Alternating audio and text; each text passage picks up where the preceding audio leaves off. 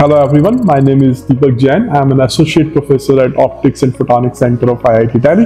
Optics and Photonics Centre is a newly formed unit at IIT Delhi where we do research in wide areas of optics and photonics. My expertise is in optical fibers and semiconductors. If you are using internet, I am sure you must be aware of the term broadband connection, which is a faster internet connection, and this is based on optical fiber, the black optical cable that you must be having at your home. So that's the backbone of the internet. So it has wide range of application, not just in communication, from sensing to healthcare to fiber lasers, etc. So at IIT Delhi, we design new optical fibers, we fabricate and we develop these applications. And even in communication, we are looking forward to the next generation optical fibers, which are known as hollow core optical fiber, quite important for the data centers. If you visit a data center, you will find it's a jungle of optical fiber, and huge amount of optical fiber is being used. The information flow per unit area and the speed matters a lot in a data center. And next generation optical fiber, which I'm talking about, hollow core fibers. Here, light travels in the air. The speed can be much faster. So it solves those problems of the data centers.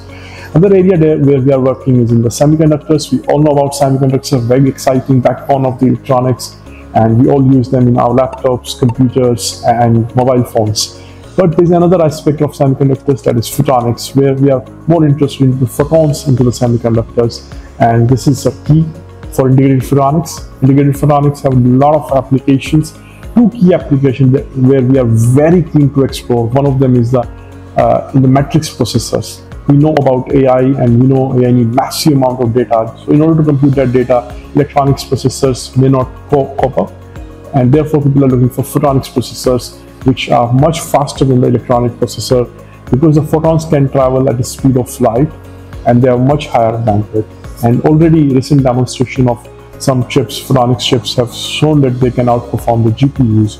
So this is a very key area for us, and that where we are designing several aspects, several components of those processors, and we are trying to reduce the space, the size of these processors. Second area we are very keen to explore is the data center interconnects. As I already told about data centers, in data center data comes through optical fibers, which comes at a very high speed, but the problem is the processing of the data that is being done using electronic chips again. So if we can do that using optics, using photonics chips, that would be great, and that will reduce a bottleneck created by this electronic chip. So that's another area where we are working on. Other than this, at OPC we are very keen to translate our research work into a product.